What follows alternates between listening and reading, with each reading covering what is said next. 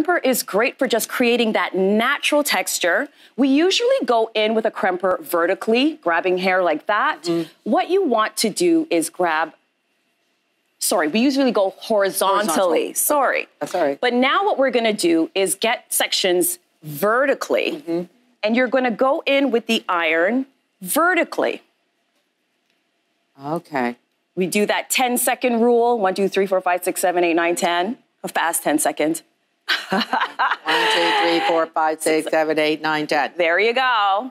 And 1, 2, 3, 4, 5, 6, 7, 8, 9, 10. Voila. Okay. Voila. And so when it drops, it gives you a natural texture. That's gorgeous. Isn't it?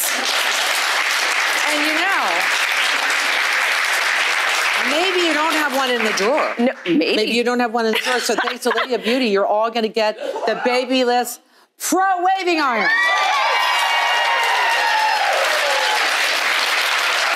There you go. I do love this. I love it. I do love this iron. It's great. Yeah.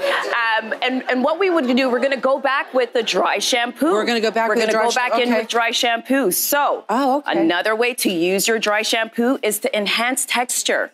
So if you spray the hair, it gives you a little bit more texture, a little bit more volume. So don't brush through it, just pull it like you're doing. No, just kind of spray through it.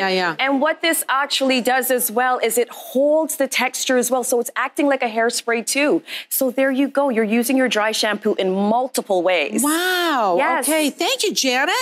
Thank you, Marilyn. Thank you. Thank you, Marilyn. Nice to have you on the show. Thank you, Janet.